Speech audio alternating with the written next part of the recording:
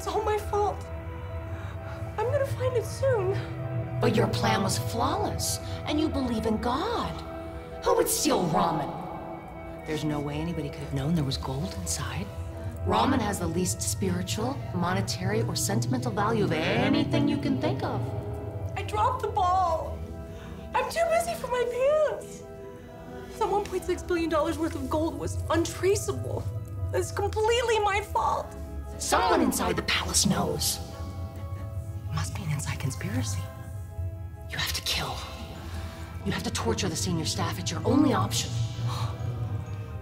There are always traitors. That's the golden rule. I'll kill the staff.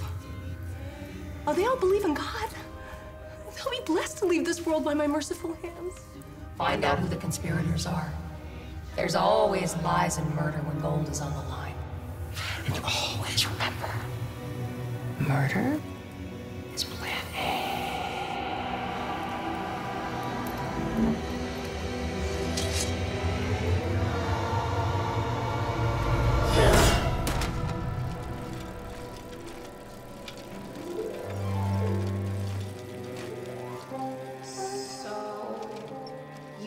Grew up in a restaurant like this one?